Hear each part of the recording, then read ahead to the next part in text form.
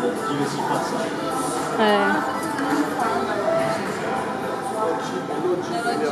Lodinha. Welcome everyone.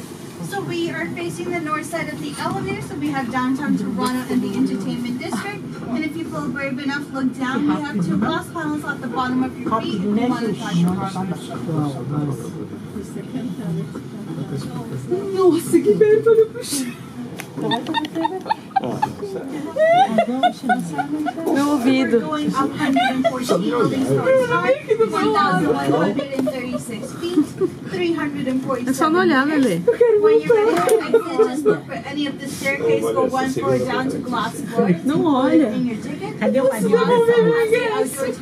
você não vai voar de helicóptero? Just look for the revolving door, you can walk around, or just simply join any of the lines and all the elevators will take you down from glass floor. Now one last look at the bottom, guys, that's 114 building stories high, that's 114, just look down. Pronto, Lelê, escureceu. Fica tranquilo. Here, just watch it. Deu trabalho esse aqui.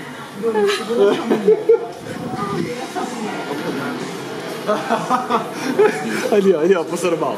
Ó, passou mal.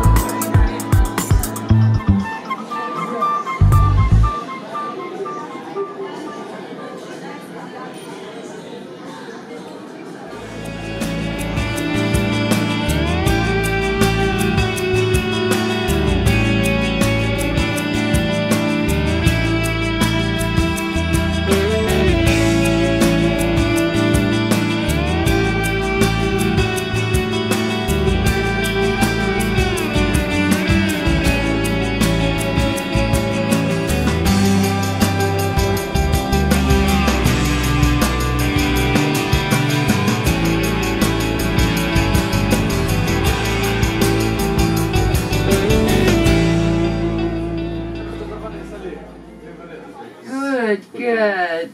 The days are getting shorter. Sunset was at 6:58 today. This faces the southwest side, folks. That's our Billy Bishop Airport over there. You might see some planes flying in. Of course, the Rogers Centre, home of our Toronto Blue Jays. They just played their series finale for the year on Sunday night. So we won't see that stadium opening in for a while. Does anyone have any questions on the CN Tower or Toronto? Alrighty, we'll enjoy the view. It only takes us about another 30 seconds to get down to the ground. It goes dark when we re-enter the tower. These elevators travel outside the cement sphere of the tower. That's what allows us to see outside with the glass.